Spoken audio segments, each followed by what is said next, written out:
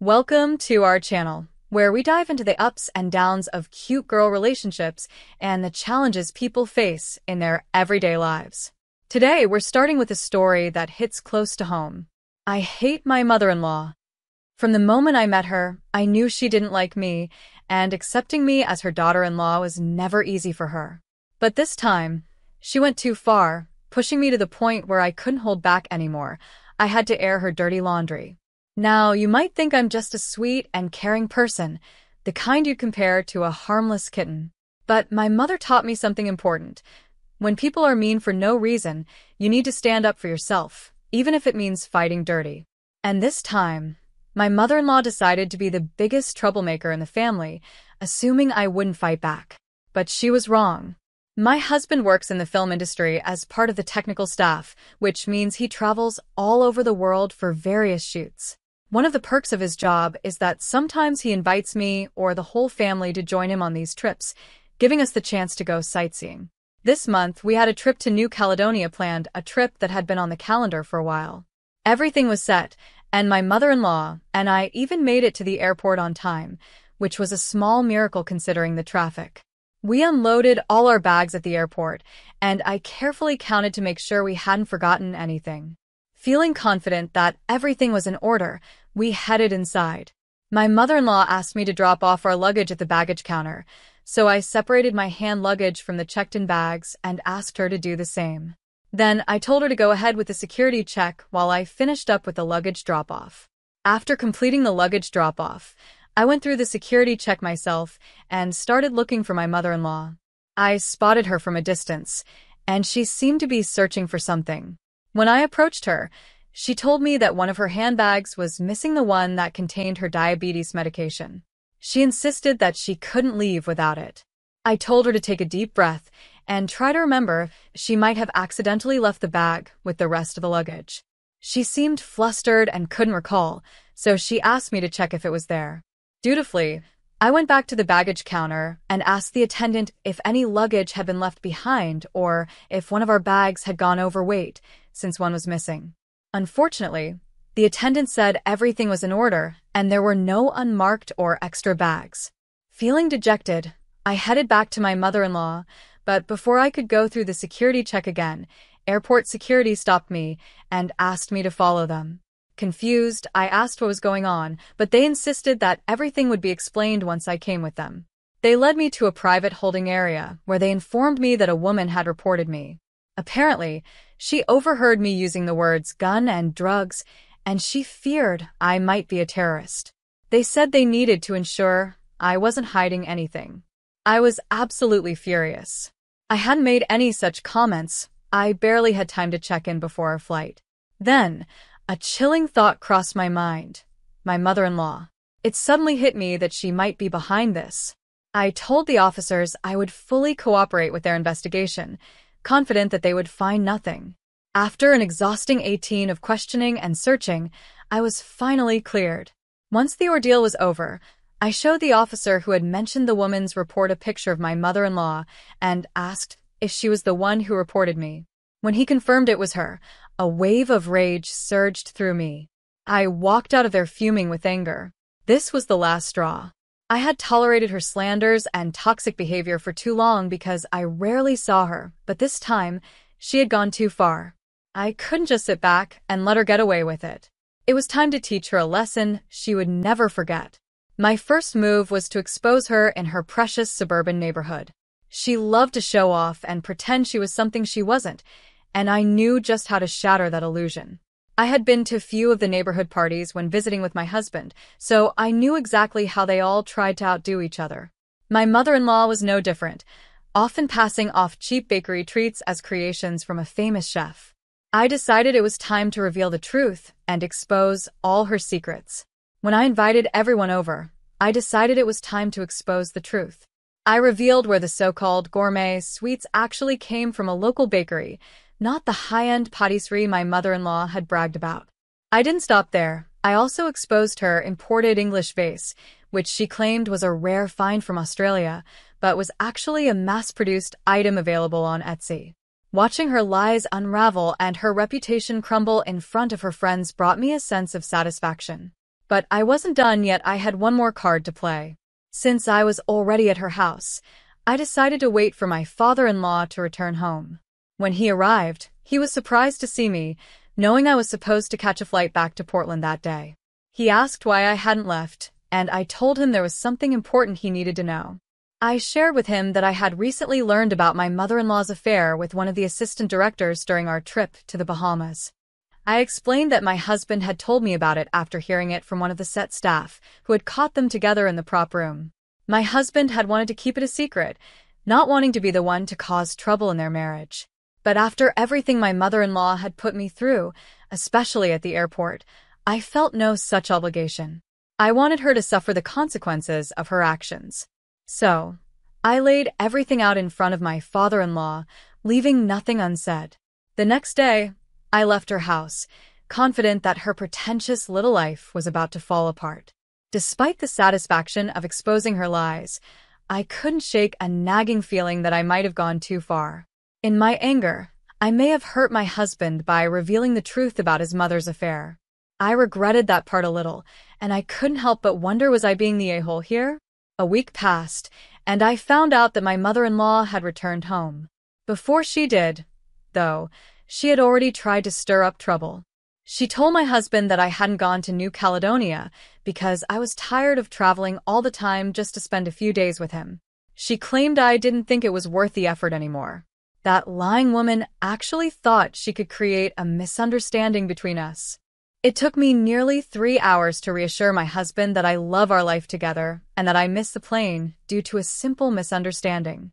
I decided not to explain everything to him over the phone, especially after I had already revealed his mother's affair to his father. I knew that once she arrived home, she would find the mess waiting for her, and I was eagerly anticipating the call I was sure to receive once she did. Now, I'm just waiting for that moment, and when it happens, I'll be ready to update her on what I've done. I finally got to see her reaction, and let me tell you, I did not expect my mother-in-law to show up at my house unannounced. When she did, I was both surprised and a bit relieved, because it meant I could witness firsthand the fury on her face as she grappled with the chaos that her life had become. The look of sheer anger she gave me when I politely invited her in was all the satisfaction I needed. The moment she stepped inside, she exploded with rage. She screamed at me, calling me all sorts of names, and told me that I had no right to do what I did. She said I was a jerk and that karma would surely come back to bite me. According to her, I should be ashamed of causing strife in the family. She even went as far as to say that I didn't deserve her son, claiming she had known all along that sooner or later I would show my true colors. I could see she was on the verge of slapping me, but somehow, she held herself back. Her outburst reignited all the anger I had been suppressing for so long. I couldn't hold back any longer and told her that she was lucky I only exposed her secrets. If I had really wanted to get back at her, I could have pressed charges for the false accusations she made against me at the airport. After that, I told her to get out of my house. But instead of feeling better, I felt worse. It's been 3 months since that confrontation, and a lot has happened since then. My mother-in-law has been fighting nonstop with my father-in-law ever since I exposed her affair. Initially, I thought it was a one-time thing, but it turns out she was still seeing that person, and she eventually confessed this to my father-in-law. Once he found out, he kicked her out of the house, and she's been living with her sister ever since. 2 weeks, I went to talk to my father-in-law because the guilt was eating me up. I felt responsible for the fights between them, but he assured me I had nothing to feel guilty about. He told me this wasn't the first time something like this had happened, but it was definitely the last. They are now separated, and he has no intention of getting back together with her. I'm left feeling conflicted about everything. They still haven't told my husband about the separation, and they've asked me to keep it a secret until he returns home. My father-in-law wants to be the one to break the news to him in person. I'm just waiting for the right time, but it's hard to know how to feel about all of this. I know my in-laws had been lying to my husband for a while, pretending they had worked things out between them. It made me feel like I was caught in the middle, like an unfaithful wife, even though I never wanted any of this to happen. Finally, my husband came home last week, and 5 days ago, he met with my father-in-law. That's when he found out about his parents' separation. To my surprise, he was pretty understanding about it. But when he learned that I was the one who had triggered this whole mess, he was understandably upset. He asked me why I had done all of this, and I explained everything starting from what happened at the airport to all the things that had happened before then. I apologized to him, telling him that I already felt guilty about my actions. I never intended for things to escalate this far. Thankfully, my husband understood the situation and said that this was bound to come out eventually. We're not completely okay yet, but I'm hopeful that, with time, we'll be fine. Now, looking back, I realized that while my mother-in-law was certainly out of line, my actions were also harsh. I agree with those who think what I did was wrong. By trying to take her down, I ended up hurting my father-in-law and betraying the trust my husband had in me when he confided about the affair. That's not something I'm proud of, and it definitely makes me look like the bad guy in this situation. I have to admit, both my mother-in-law and I acted immaturely, like we were in some kind of middle school drama. Instead of communicating and resolving our issues like adults, we both made choices that led to this entire mess. It's clear that we both share the blame, and honestly, we deserve the fallout that came from it. On a different note, I also wanted to share something else that's been weighing on my mind. I'm a 21-year-old female, and I have a 25-year-old cousin who got engaged about 5 months ago. While preparing for the wedding, my cousin mentioned she wanted to wear a diamond necklace to match her reception gown. My aunt then asked if I could let her borrow the diamond necklace that I inherited from my great-grandmother after her passing. Everyone in my family knows how much that necklace means to me. It's the last thing I have from my great-grandmother, and it's incredibly special. So, I flat out refused and told them that the necklace is very delicate and I didn't want to share it.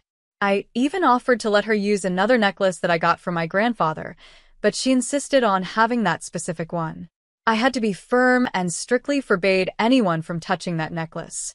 As much as I wanted to be accommodating, I couldn't risk something happening to the last piece I have from my great-grandmother.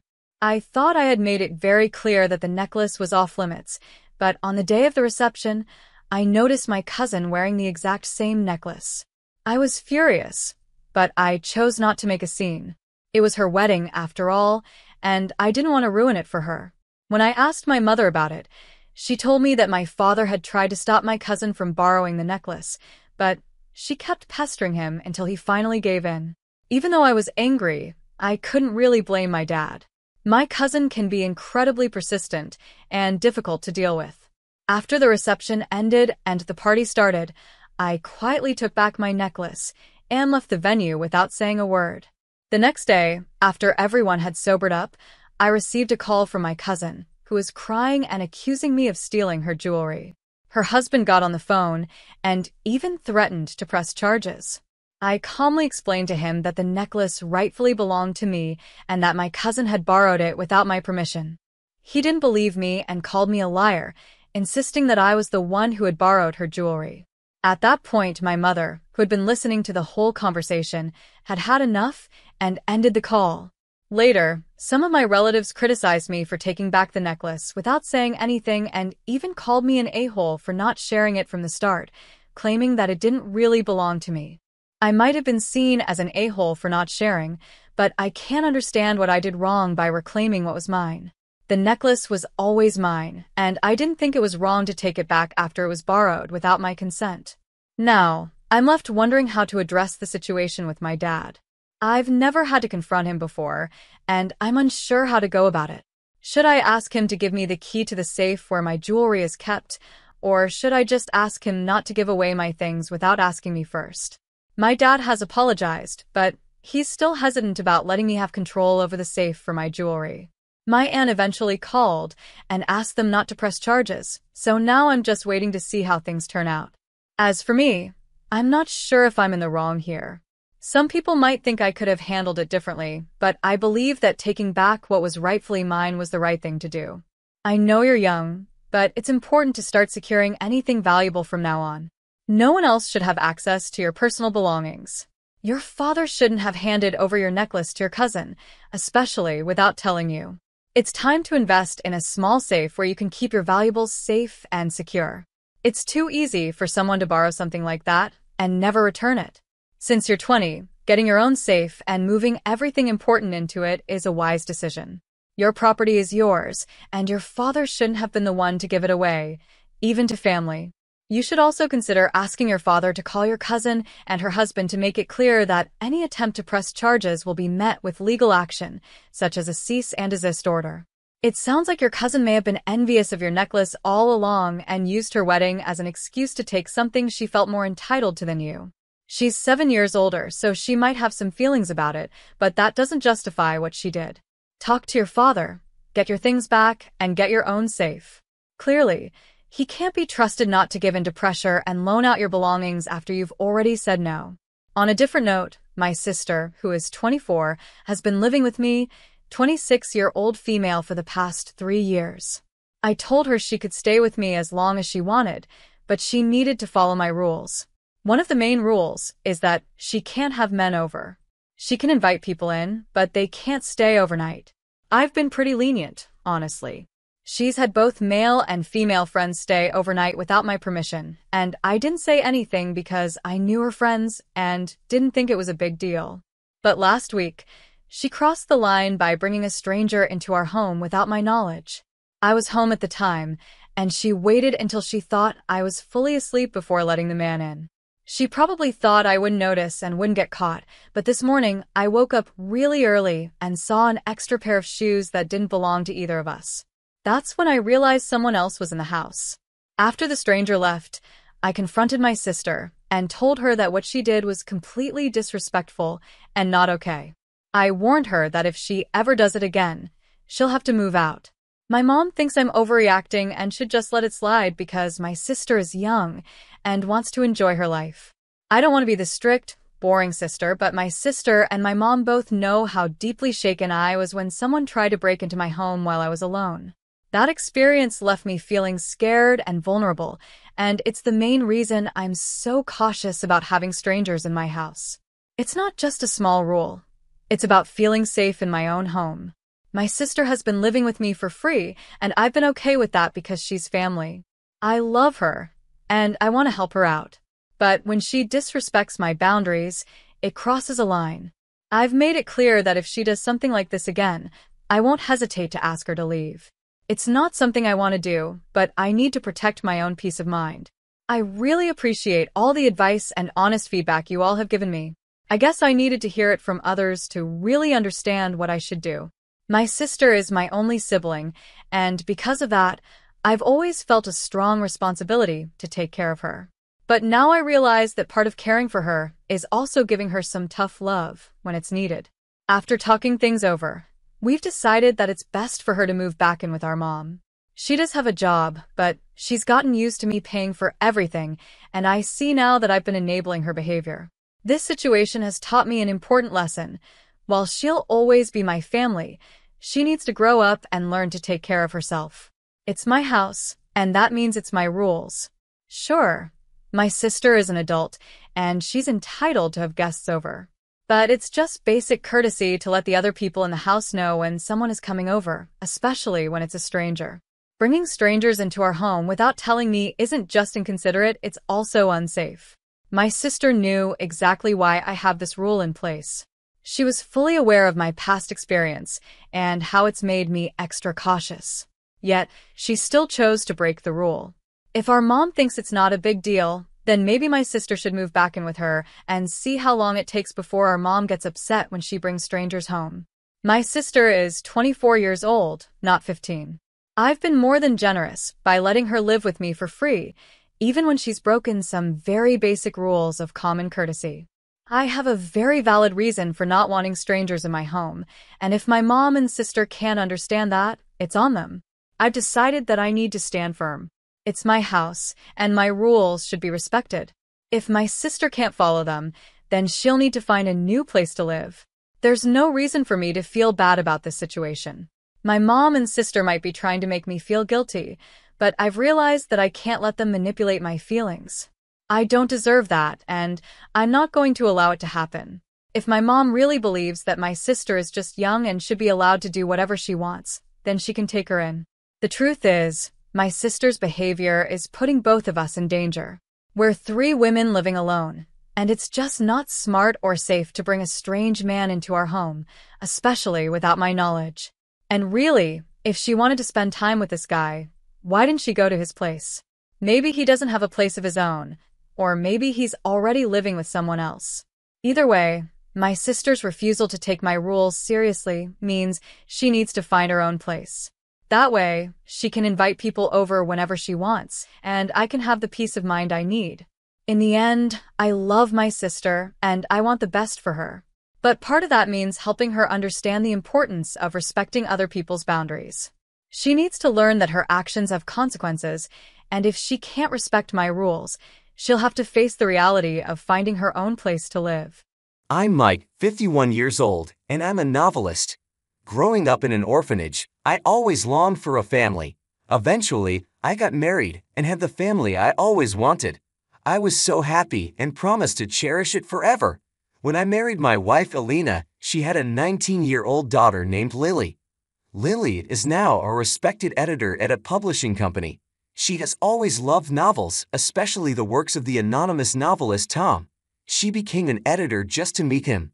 Tom's books are big hits, making him a best-selling author. There's a rumor that Tom will soon reveal his face in an exclusive interview and a paid online article at Lily's company. At the start of our marriage, not knowing how to connect, I focused on earning money for my daughter and becoming someone she could respect. I took care of household chores and never missed family outings and events. Even though I never knew a family growing up, I tried my best to give love to ours. But today, something unexpected happened. Today is my daughter's wedding day. Her partner, Brian, is into photography. Because of my busy schedule, I've only spoken to Brian via video calls and never met him in person, but he seems like a decent guy. Just before the wedding, I entered the bride's dressing room where my daughter and wife were. Suddenly, Lily said to me, "You old man with no blood relation, get out." She used to adore me as if we were blood related, and I thought we were close. I was confused by her words. "I've been looking forward to the day I could get revenge on you for bullying Mom. There's no seat for you today," she added. I had no idea what she was talking about. My wife just smirked upon hearing this. I was confused. Then my wife handed me a fill-out divorce form. I needed to think, so I left the dressing room to be alone. That's when I first met Brian. "Mike, hello." "Ah, yes. Can't believe we're meeting here. Is work okay?" "Work? Oh, well, yeah. It seemed Lily told Brian I couldn't attend the wedding because of work." I felt awkward about what had just happened. "Could we talk for a moment?" Then I learned a shocking truth. After hearing it, I decided to leave. I filed for divorce, took my things, and left the house. I rented an apartment and now live there alone. A month after the wedding, my wife called. "Hello, it's been a while. I thought it's about time we discussed dividing the assets. I've been a housewife with no income, so I'll need more than the usual amount. You need to buy the apartment we lived in and give it to me. I need a place to live." "I'd rather not," I instinctively replied. Her demanding tone irked me, especially after how she treated me a month ago. Did she really think I'd agree? I said no, didn't I? I refused to divide the property or buy the apartment. "You think it's okay for me to be left homeless? Well, it's your own doing, isn't it?" I told her something I learned from Brian. My wife panicked. "How do you know that? Why don't you stop dodging the question? This is seriously infuriating." "Ah, it's just the worst. Why does it always have to be me who ends up like this? Please, forget about it, Mike. Really, I'm begging you." Annoyed by my wife's wailing, I tried to continue the conversation. "How long will you keep tormenting Mom, you old man?" Lily." Suddenly, Lily took the phone. "Just get on with the property division already. I don't know what you're talking about, but you were bullying Mom, weren't you? Mom's crying, and you always made her cry like this." "No, calm down, Lily. You see, making excuses is so lame. That's just unacceptable. Just pay Mom the property division and compensation for all the bullying." "You're the worst old man." "So I'm the worst old man, huh? When will you pay?" "Wait a minute. Right now I'm getting help from a lawyer. Let's discuss the future with the lawyer." "Why do you need a lawyer?" "Well, is that okay?" "Fine, whatever you say. We're still the victims here." We agreed to meet a week later at the law firm I had hired, and the call ended. Thus, the day of the showdown was set for a week later. I had a well-thought-out plan prepared over the past month. That's why I took the call and set the appointment for 2 weeks later. On the day, my wife, daughter, and I gathered at the office with the lawyer. The four of us sat around a single table. My wife and daughter had grim expressions and glared at me. Let's begin discussing the divorce and property division between Mike and Alina. However, before that, Mike has something he wants to ask Lily. Me? Yeah, I have one thing I want to ask you. Please go ahead, Mike. I don't want to. The lawyer was surprised by my daughter's sudden refusal. Why do you get to take the lead? After all, it's Dad who's the bad one here. I find this very unpleasant. Can you stop talking down to me? I agree. Lawyer, please get it together. Ah, yes, understood. The lawyer looked troubled. My daughter and Mike's assertive attitudes had him flustered. I spoke gently to my angry daughter. What I want to know is the part where you said it's originally my fault. What did I do wrong? What have I done? Please tell me one last time. When I pleaded with my head bowed, Lily was silent for a while before reluctantly telling me, Dad, you've been cheating all along, haven't you? The dad before you cheated and left us. I loved him so much. It hurt me so much to be betrayed so easily, choosing another woman over Mom, choosing his desires over his daughter. It all hurt. Seeing Mom cry every day was the hardest part. That's why I can't forgive cheating. I see. And what does that have to do with me? It has everything to do with you. You're cheating, aren't you? I knew because Mom told me you've been cheating for a long time. I thought you were different from that betrayer. I was confused by my daughter's story. I've never cheated, Lily. Calm down. I've never cheated, not even once. That's a lie. It's the truth. I swear to God I haven't. What exactly did Mom tell you? Glancing at my wife, she looked away uncomfortably like a child caught just before being scolded for a prank. She told me that Dad was always away from home because he was meeting his mistress. When the phone rings and he's whispering, it's because it's from his mistress. I saw it once, and the name of the caller was a woman's name. I knew what my daughter was talking about, but it wasn't cheating. I had another secret. As I took out an envelope from my bag, I asked my daughter, I heard about the previous dad cheating and running away before we got married from your mom. He's a terrible man. Hearing that story, I swore I'd never cheat. There's one thing I want you to confirm. What is it? Taking out a photo from the envelope, I showed it to her. It showed my wife and her ex-husband Eric walking arm in arm. What is this? Brian took this photo of Alina's cheating scene. Brian did? Lily and Alina were shocked. Brian really did a professional job. He captured both of their expressions clearly in the photo. The wrinkles on Alina's face were also perfectly visible, showing it was a recent photo. This was what Brian told me on the day of the wedding. When he went to a tourist spot for a photo shoot, he saw my wife with an unknown man. They were holding hands, clearly a couple. Brian, who knows my face, suspected an affair. Imagining the worst, he took a photo just in case. There's not just this photo. I also hired a detective agency and have photos of them entering a hotel. I laid out the copied photos on the table and explained them to my daughter. No way, that's really him. I've also looked into the ex-husband's background. Turns out he's a novelist just like me. Didn't he recently publish his second book? Mom, are these photos real? Mom, of all people, you cheated with him. Lily pressed her, and Alina became flustered. As Alina stayed silent, my daughter's anger heated up more and more. Alina kept quiet but after a while suddenly started crying profusely. These are fake images. Just because your affair was discovered, don't pin the same sin on me. Why do you always try to corner me like this? Please don't bully me anymore, Lily. Don't believe such random printed photos. Amidst the silence, the lawyer and I were taken aback. I had expected this reaction to the copies, so I tried to show the original photos. You really are a terrible old man. You don't know our struggles, and at the first sign of trouble, you lie to save yourself. You're the absolute worst. You're nothing to me, forever a stranger. Lily placed her hand on Alina's back and gently stroked it. Then she glared at me fiercely. She sided with Alina. Seeing this, I instinctively realized that going back to how things were was impossible. No matter what evidence I presented, she would side with Alina. Her words made me feel that. I see. Understood. With that, I made a call to a certain place. I had decided to use my last resort. Hello, it's me. I'm sorry to call suddenly, but I need that matter to be as if it never happened. Yes, that matter. I'm truly sorry. I'll explain more later. With that, I hung up the phone. Both of them looked at me curiously. What was that call about? Probably his mistress, Elena said coldly. Indeed, I did meet with Eric occasionally, but that was to talk about our daughter. It wasn't a romantic relationship. Is it so strange to talk to an ex-husband about his daughter? To call that cheating, how narrow-minded can you be, Elena?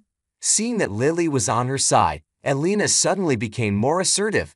Well, indeed, Eric has been saying he wants to get back together, hasn't he? I wasn't interested before, but I've changed my mind. I've decided to get back together with Eric. Eric is a popular author currently promoting his second book. He is completely different from obscure authors like you. I've never seen your books in stores. Unlike you, he has status, money, and a blood relation with Lily. My wife boasted proudly. Then Lily's phone started ringing off the hook. She answered the phone in a panic. Hello, this is Lily speaking. Yes, what? Her face grew paler and paler. By the end of the call, she was as white as a ghost. What should I do? What happened? The novelist Tom, who is scheduled to reveal his face soon, has decided to cancel it. Huh? Isn't that something not to panic about? It is a reason to panic because it's been announced for months now. It was supposed to be revealed along with the new book. Even my boss was super excited about his first face reveal. What will the fans say now that it's suddenly cancelled? Oh, why all of a sudden? My words froze both of them. Yes, this was my secret. I am the novelist, Tom. Lily, you adore the novelist Tom, right? You heard me on the phone earlier. That was me talking to my editor. I said I'm canceling the face reveal. You both heard it, didn't you? No way. Are you saying you're Tom? That's impossible. Ignoring Lily's commotion, I answered the phone. Seeing the caller's name, I deliberately put it on speaker. Hello, is this Mike? Yes, what can I do for you, Mr. Boss? My daughter's eyes widened. She recognized the boss's voice. My wife also seemed to catch on and kept quiet. Sorry for the sudden contact. I heard you're canceling the face reveal scheduled with our company. Yes, that's correct. Why is that? I'll explain later. What do you mean later? Sorry, but please consider the face reveal canceled for now. Please reconsider for the sake of our company. Sorry, I'm in the middle of something. I'll call back later. Ignoring the boss's eagerness, I ended the call. Then I turned back to the two of them. Elena seemed not to fully understand, but Lily was completely frozen. Sorry for lying all this time. The part about barely making ends meet with columns was also a lie. In reality, I have a savings account where I've been depositing the money I earned. I plan to share it with you all someday. The salary I put into the family account was just a portion of it. What? Why would you keep something so important a secret? I kept it hidden because I didn't want to cause you any unnecessary trouble. Nowadays, it's too easy for someone to find out about your family or address. So, I was waiting for the right moment to tell you. At Lily's wedding, I planned to announce that I am Tom. I thought it would be the perfect surprise for you, who loves my work. When I found out you were a big fan of mine, it was the happiest moment of my life. It made all the effort I put into becoming a father you could be proud of worth it. The times I was away from home were due to deadlines or research trips. The calls were from my editor. Probably, the woman's name my daughter saw was the editor. That's when the boss approached me about revealing my face. I agree because it was your company, Lily. But now, we're strangers. There's no need to go that far anymore. As I said that, Lily suddenly bowed her head and apologized. I'm sorry. I never imagined Dad was Tom. I'm really sorry for the terrible things I said. My daughter apologized, desperately trying to make it up to me. An editor who judges by status can't be trusted, I said firmly. It might be harsh as a father, but we're strangers now. As an author, I firmly rejected my daughter.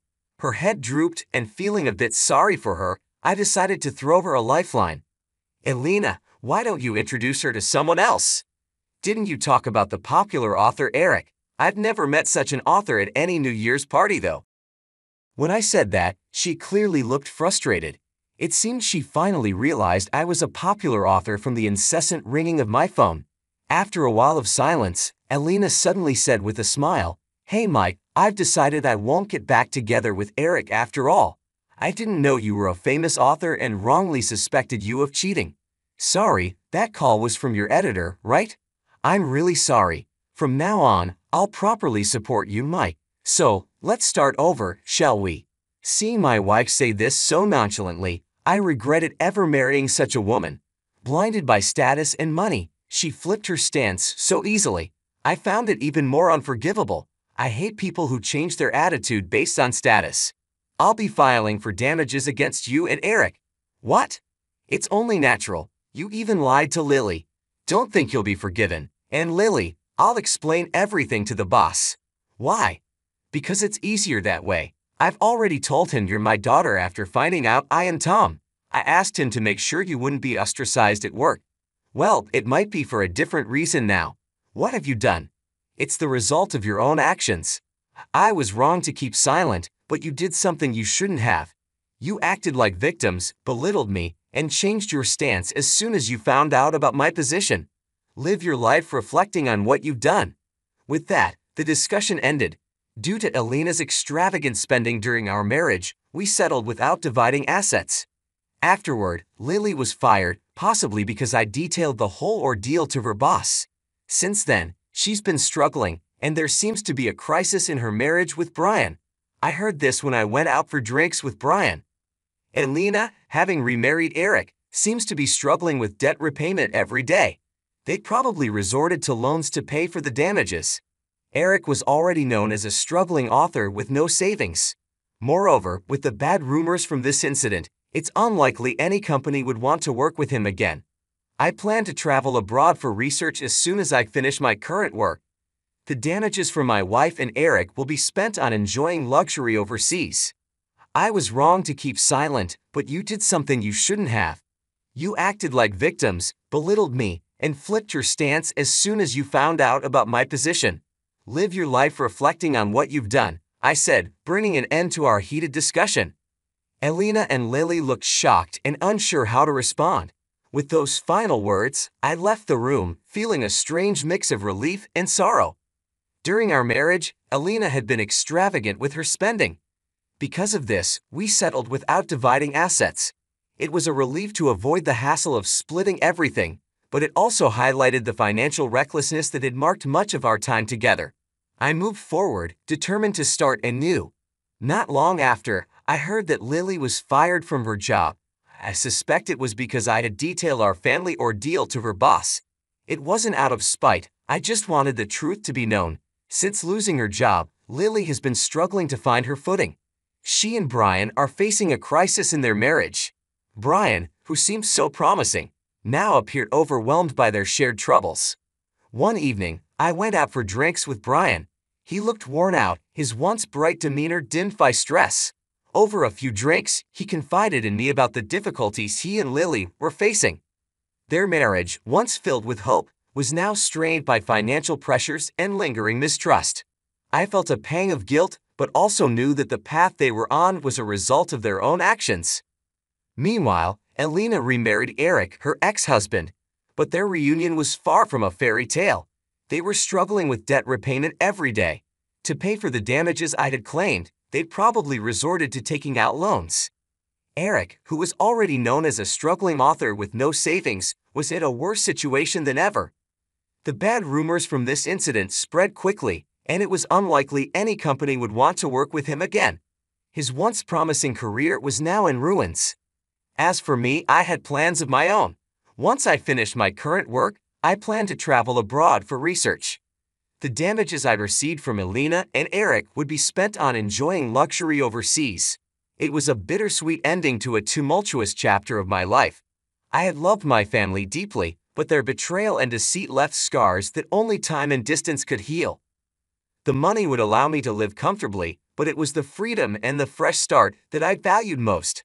I looked forward to new adventures and opportunities, leaving behind the pain and complications of the past. It was time to embrace the future and make the most of my second chance at happiness. My son's fiancé mocked me when we met for the first time. Your dad only finished middle school. Seriously, can you even get a job with such low qualifications? She laughed heartily. Her father joined in. I can't believe he's an unemployed high school dropout. They belittled me, and to make things worse, they served food only for themselves, excluding me. The fiancé's mother said with a big smile, I prepare meals only for my family. I've never seen someone treated so badly during a meeting between two families. I decided to get back at the 5 rude people, including my son, and told them to say whatever they wanted before storming out of the restaurant. My name is Eric Roberts. I just turned 59 this year, and I have a 24-year-old son named Larry. But my relationship with my son is strained, and he never comes to my house. I've often regretted how I raised him, as this led to the situation we're in now. I lost my beloved wife when Larry was still in elementary school. My wife had been frail since childhood, and she passed away at the young age of 47. At my wife's funeral, I didn't care about the judgmental looks from relatives. I sobbed like a little kid. Larry was more composed, telling me, Dad, it's sad, but let's say our goodbyes to Mom. But my grief only lasted during the funeral. Back then, I was running a real estate business I had inherited from my father. The day after my wife's funeral, I woke up to phone calls from clients. That's right, I had loyal clients to take care of, and I had to raise Larry on my own. Those phone calls snapped me out of my grief, and I headed to my office. At the same time, I took part in school events and PTA meetings, filling the role my wife had played all by myself. There's no way my clumsy self could juggle work and school events perfectly on my own. I quickly gave up and decided to temporarily close my business. I handed over my clients to another real estate agency so I could spend time with Larry. But when I went to his school, Larry glared at me and said, Dad, I told you not to come. He even complained, don't tell anyone you're my dad. Without saying whose parent I was or why I was at the school, I would just be some stranger. Even today, I'm wearing a name tag that says Roberts as I participate in PTA activities. I couldn't understand why my son suddenly started giving me the cold shoulder, but it didn't take long for the truth to come out. Hey, isn't that your dad? What's he doing at school on a weekday? Does he have nothing better to do? One classmate said, My mom said that after your mom passed away, your dad became jobless, right? Larry remained silent and looked down as his classmates taunted him. I quickly rushed over and told them, I'm just taking some time off work. It's like your summer or winter break. But this only made things worse for Larry. Your dad's just pretending to be on break. Your family's poor. I'll share my bread from lunch with you, one kid said. Larry grew more and more resentful, and his classmates kept making fun of him. Despite knowing my son was being ridiculed, all I could do was look the other way. I can't remember how many times I cried alone because of how pathetic I felt. Soon, when Larry entered middle school, he started hanging out with delinquents. He would sleep over at friends' houses and hang out at gas station parking lots until late at night. Back in the day, cell phones weren't very common, and it was rare for a middle schooler to have one. Larry started coming home less and less, and I had no clue where he was or what he was doing. All I could do was apologize when I got calls from the school saying there had been a complaint from a nearby gas station. Whenever I went to Larry's school, Larry and his rowdy classmates would call me names like good for nothing and bottom of the barrel while throwing empty cans at me. Larry had become more violent since entering middle school, and I was scared to even talk to him, not knowing what he might do. I wish I had handled things better when he was still in elementary school, but what was the right way for a parent to deal with a child's bad behavior?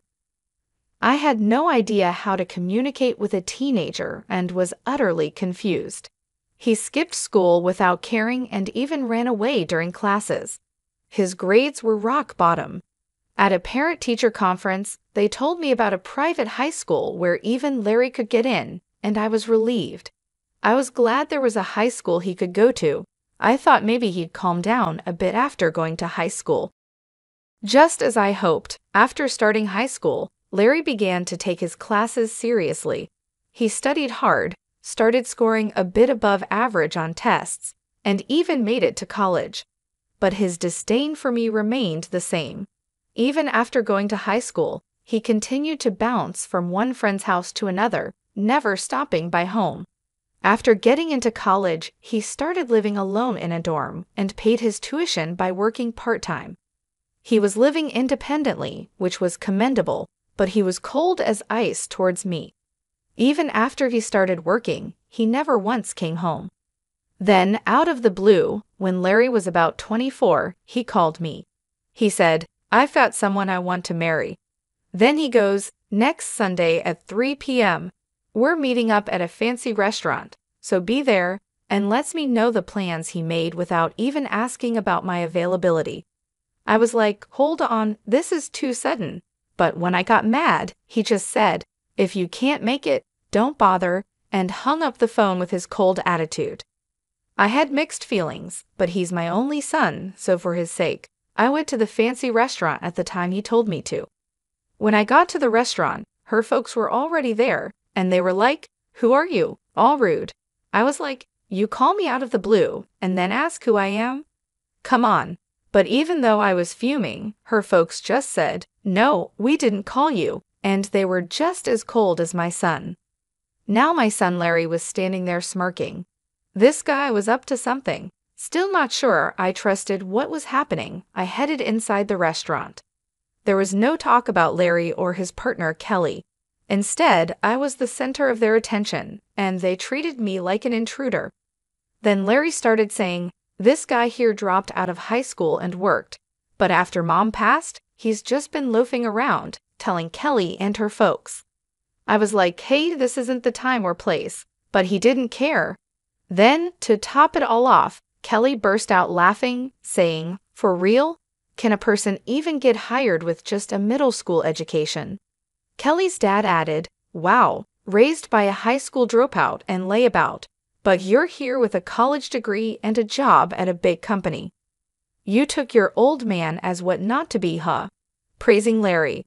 I was too tired to argue and was about to say what you want, I'm out of here, but then a waiter came in from behind me with the food. "Sorry for the wait," he said. "Oh right, the food hadn't even come yet." I was so upset I forgot. I tried to calm down, thought I'd just eat what was in front of me and leave, but the food that got brought out was only for Larry, Kelly, and Kelly's parents. The waiter said, "I'm sorry, we had a reservation for 5, giving me this look." Kelly's mom said, "Yes, that's correct. He's not our family, so don't mind him," giving the waiter a sweet smile. The waiter looked all kinds of uncomfortable and backed out. Just as I was about to lose it, Kelly's dad cut me off. He said, "We don't want anything to do with some deadbeat high school dropout. Our family and relatives are all bank employees, doctors working at major companies. You don't belong here. Please leave." That was enough. I said, "Is education and job history all you care about? Aren't you folks a bit off your rockers?" and got up to leave. To that, Kelly's dad said, "I work at Bank of New York Mellon, where education and job history really matter for clients' trust." But of course, a layabout like you wouldn't know. I said, "Oh my, you work at Bank of New York Mellon, huh? That's quite impressive," and walked out. I said that as I was leaving, but they didn't hear me. The next day, I paid a visit to Bank of New York Mellon, where Kelly's dad works. Being called a deadbeat by my son, his classmates, and my son's fiancée and her family, I must admit, I'm not actually a deadbeat. After my wife passed away, I temporarily closed my real estate business. Let me clarify, it was just a temporary closure. I didn't shut it down for good. After my wife's passing, I switched my business to online management so I could prioritize my son's school events and PTA meetings. When I had a physical store, most of my clients were neighbors, but after switching to online management, I could serve customers from all over the country, like people living in small towns about an hour's drive from the nearest train station, and even Americans living abroad. I started getting more consultations about renting and buying properties from these folks. Thanks to the internet, I could expand my property portfolio and cater to a broader clientele. Running a real estate business online made things possible that seemed like a dream. Additionally, I was quite active in stocks and investments as a hobby. Currently, I have $70 million deposited in Bank of New York Mellon, where Kelly's dad works. Upon arriving at the bank, I promptly requested to speak with the branch manager and informed him about everything that happened the day before. I said, "I was told by one of your employees that this bank operates on trust, built on educational background and work history. So I've lost all trust in this bank because of that statement. Could you please proceed with the account closure?" The branch manager kept apologizing profusely and finally explained the account closure process with a face on the verge of tears. "Oh, I almost forgot about something important. There's this troublemaker who has not paid the rent for the apartment I own for 3 years. I had been letting it slide, thinking he's my son, but no more. I mailed my son a notice demanding 3 years' worth of rent. 5 days later, Kelly's dad and my bonehead son came storming into my house. 'Why did you rat me out?' to the branch manager. 'That was underhanded, Dad. What's the deal with that notice? If you're the manager, cover for me.' I sighed and said, 'I lost trust in the bank after learning about your practice of judging clients based on education and work history. Are you panicking just because of what one person said? Do you have something to hide? And Larry, just because we're family doesn't mean you can skip paying rent. Pay your own rent.' Kelly's dad shouted, 'Because you went around stirring the pot, I got a bunch of complaints from my other clients. My boss chewed me out because of what you did. The nerve.' Oh no, I didn't stir the pot. I just shared this story as casual conversation with my relatives and clients. I didn't tell them to close their accounts," I said with a smile. My son snapped at me, "What clients, Dad? You're just a deadbeat, aren't you? Do you think a deadbeat could afford to build a huge house like this in such a prime location and still maintain this lifestyle?" "I even did some renovations recently," I replied. My son looked baffled and said, "Huh? What's that? Did you go into debt or something? I'm really fed up with you." I took a break from my real estate job for a while and then switched to running an online business, which I'm still doing. "How many times do I have to tell you I'm not a bum?" I said. My son turned pale and said, "What? I had no clue. I thought you were just working part-time." Kelly's dad started yelling, "You're a real piece of work, keeping your occupation secret even from your own son." Annoyed, I said, "Say whatever you want," and closed the front door. Outside, I heard them shouting, "You've ruined my reputation. I'm gonna sue you. I can't believe I've been duped by my old man for this long. I'm not gonna let him do this to me." They were making a ruckus, but after about 5 minutes of shouting, they seemed to get exhausted and it got quiet. Once they realized that shouting was meaningless, I figured they wouldn't bother coming around here again. I let out a sigh of relief and went to make myself a cup of coffee. Just then, I heard my son's voice outside again. "You big fat liar. What are you still doing here?" I said as I looked out the window to see Kelly's dad and my son spray painting my front door. "You've got to be kidding me. What are they up to now?" Just as I was about to go outside and give them a piece of my mind, I heard a police siren getting closer. Could it be that someone in the neighborhood called the cops? My hunch was right. When I went outside, the 3 of them were being detained by the police, who had shown up because of a neighbor's complaint. "There he is, that big fat liar. I lost all my credibility at work because of him," they shouted. The police calmly loaded them into the patrol car, saying, all right, we'll take it from here." Then one of the officers, who seemed to have just noticed me, approached with a strangely cheerful expression. "Sir, would you please come with us to give your statement?" "Why me?" I thought, but I guess I'm the victim here. I'm gonna spill the beans on all their shenanigans. When we got to the police station, I showed the cops a video from my phone. It was footage from the security camera I installed at my front door. The camera had recorded all the yelling and antics.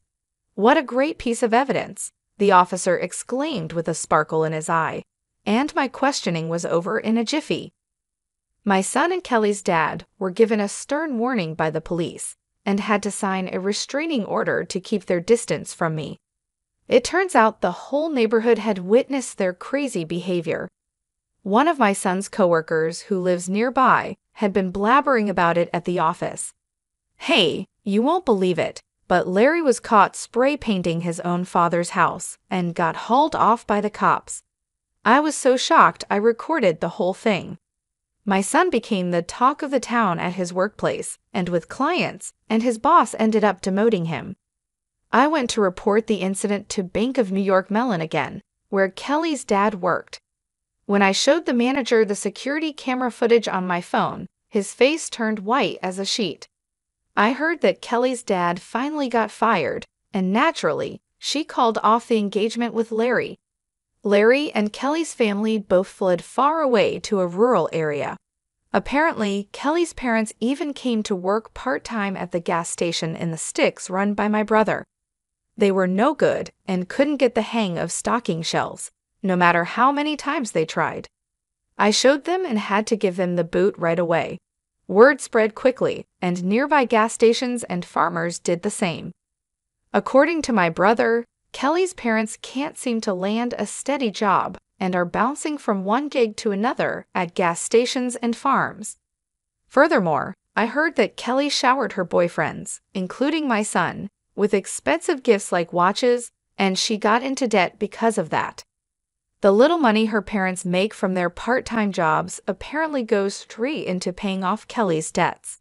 It's a mystery how they're making ends meet. It's been 6 years since then, and my son is now 30. It seems like he's changed for the better after being treated with kindness from folks in the small town he moved to.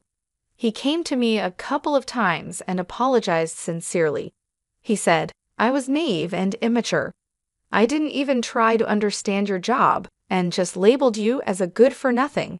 I can't apologize enough for how much I regret it." Seeing the change in my son's attitude, I decided to let him move in with me. Now he's working at a company near my place, and little by little, he's helping me out with my work too. But don't get me wrong, he's still inexperienced, and I don't trust him completely. I'm hesitant to hand over all my work to him, but I'm going to observe his behavior and attitude towards work and make decisions accordingly. If he proves he's really turned his life around, I might consider handing over the reins of my business. But if I told him that, he might get too excited and say, "For real?" I'll hand in my 1 week's notice tomorrow and do something impulsive. I'm living with my son, holding on to the hope that one day I'll feel confident enough to trust him with everything. After the incident with the police, the news about Larry and Kelly's dad spread quickly. The neighborhood couldn't stop talking about it. One of Larry's coworkers, who lives nearby, blabbered about it at the office, saying, "Hey, you won't believe it, but Larry was caught spray painting his own father's house and got hauled off by the cops." I was so shocked I recorded the whole thing. Because of this, my son became the talk of the town at his workplace, and his boss ended up demoting him. I went to report the incident to Bank of New York Mellon again, where Kelly's dad worked. When I showed the manager the security camera footage on my phone, his face turned white as a sheet. He was speechless. I heard that Kelly's dad finally got fired, and naturally, she called off the engagement with Larry. Larry and Kelly's family both fled far away to a rural area. Apparently, Kelly's parents even came to work part-time at a gas station run by my brother. They were no good and couldn't get the hang of stocking shelves, no matter how many times they tried. My brother said they were a complete disaster, always messing up and causing trouble. Despite all this, my focus remained on my son.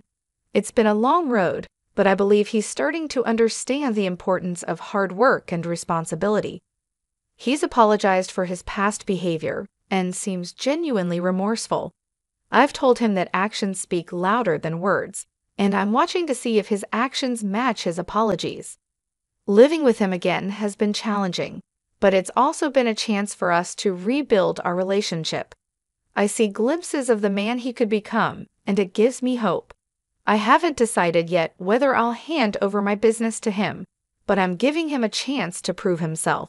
If he shows he can be responsible and trustworthy, then maybe, just maybe, I'll consider it. But for now, I'm taking it 2 days at a time, hoping for the best and preparing for the worst.